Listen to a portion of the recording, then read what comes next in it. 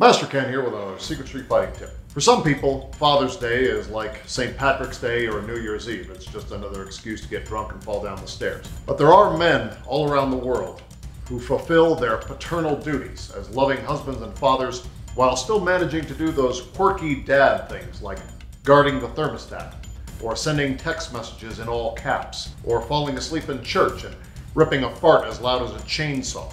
That's why today's video is for all you dads out there. I'm going to teach you how to defend yourself with the most common gifts that are received on Father's Day. This video is all about Father's Day self-defense.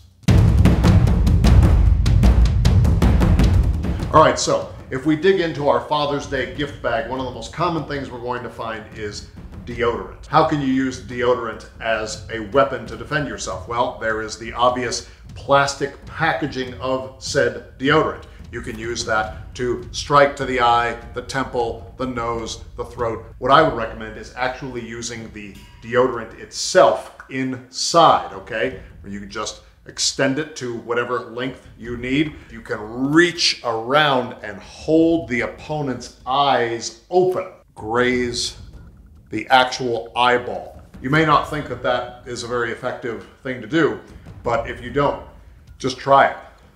You just hold your eye open and just, oh, that burns. The next thing you could do is possibly make them pass out by using the deodorant just like a cloth covered in chloroform. You just hold it right under the nose. You do that for an hour, hour and a half, they are going to pass out from the fumes. But you can actually shove it in their mouth and force them to bite down on it. Because if you ever bite down on some deodorant and chew it, it is going to make your stomach upset, and the taste is not pleasant either. I mean, I haven't had this particular flavor, but yeah, it's terrible. It's terrible. Well, the second most common gift you're going to find in your Father's Day gift bag is a necktie. A necktie is the kind of gift that says, please stop embarrassing me. You can use this to defend yourself in a variety of ways. First off, you can use it as a distance weapon, okay? I can stand back here and just, okay, right to the face. Whipping right in the eyes, throat, nose, what have you. You can also use it to block and tie up the arms of your opponent. He throws a punch, okay, block, tying up, throws the other punch. I can tie his arms and legs together. That is a move that comes from a style known as BDSM, which of course stands for block, disarm, strike, and murder, I guess. What I would recommend instead is to consider tying the tie and then using that against your opponent. You can go with any kind of knot you want. You can go with a half Windsor, full Windsor, St. Andrew, Nicky knot, Bibby Bob, chimichanga, whatever kind of knot you want. But you're going to be able to put this around the neck of your opponent and tighten it on the throat. Here, pushing into the Adam's apple, cutting off circulation, the carotid and subclavian arteries here. And you can still do a double whip into the eyes. Okay? You can still whip it good. And then you can just grab the tie and just run with it. Just whip.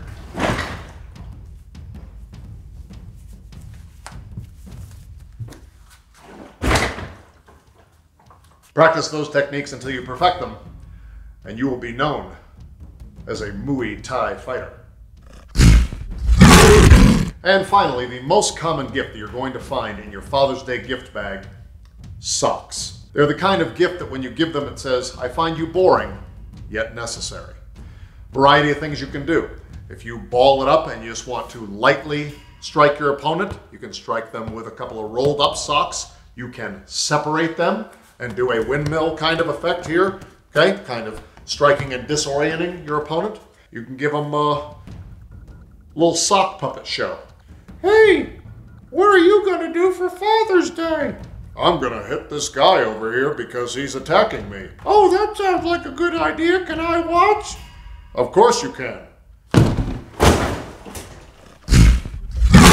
Now, aside from the very effective sock puppet option, there is also the most lethal option when it comes to using socks, and that is creating what is known as a slapjack.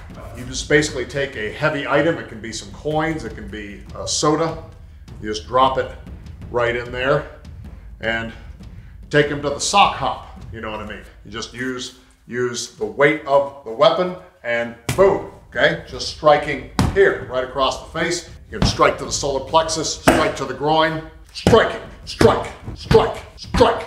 Then you can take him down. And as always, re-stomp that groin.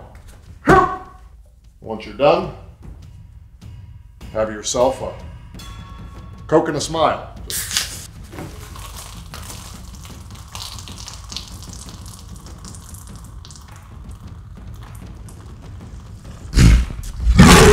Happy Father's Day to all the fathers out there. I'm Master Ken. That was another Secret Street Fighting tip. Us. Thanks for watching our video. Remember, you can order your own personalized video message from me, Master Ken, by going to Cameo. So whether it's a happy birthday, or you want me to tell you, or your instructor, why your martial art is total bullshit, go to Cameo and order your video message today. And remember, always re-stomp that groin.